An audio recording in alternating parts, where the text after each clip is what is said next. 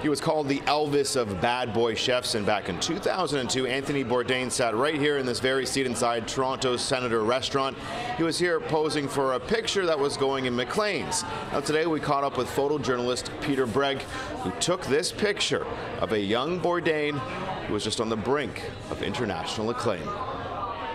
You wake up this morning, you hear the news, you pull out that photo, that portrait you took in 2002. What goes through your mind?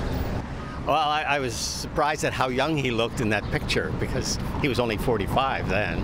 He was so quiet that morning. We were having coffee at the Senator, right near City TV, as a matter of fact, and a very brief conversation. You know, for me, it was mostly technical. What's the light, focus?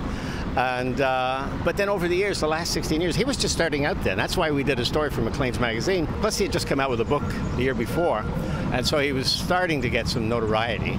But only in the last 16 years since then has he really become the guy we know. And you became a fan through the years. Yeah. How does hearing the news impact you today?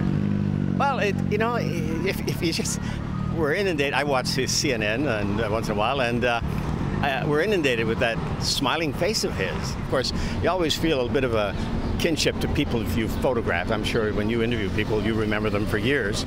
It's tragic. What does that photo say to you about Anthony Bourdain in that moment, in that time? Yeah. He was a different Bourdain then than he is today, or was prior to this, because he was very quiet that day.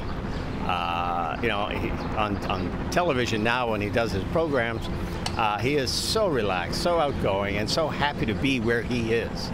That's what really threw a lot of people, is that the persona you saw on television was not what happened today.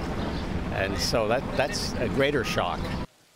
The news of his passing has shocked fans across the world, and it's left many with more questions than answers. Now, sadly, Bourdain is the second high-profile person to die by suicide this week.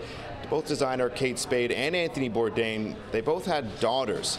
And as difficult as this news is for many of us to digest, it's even harder for those who feel they've been left behind by a parent who's decided to take their own life.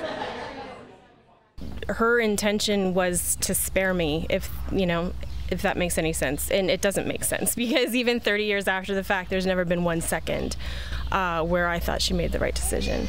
Corinne McDermott was just 17 years old when her mother, who battled mental illness, took her own life. It doesn't matter if you understand that they thought that they were doing the right thing by you.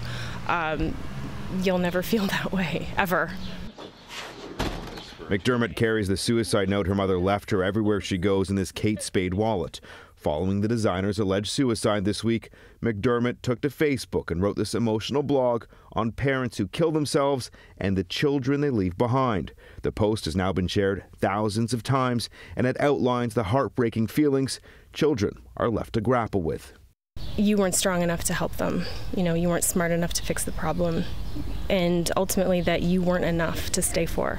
And, you can rationalize someone's actions until you're blue in the face, but those feelings never go away. Statistics Canada shows that from 2011 to 2015, the number of suicides in Canada has steadily risen.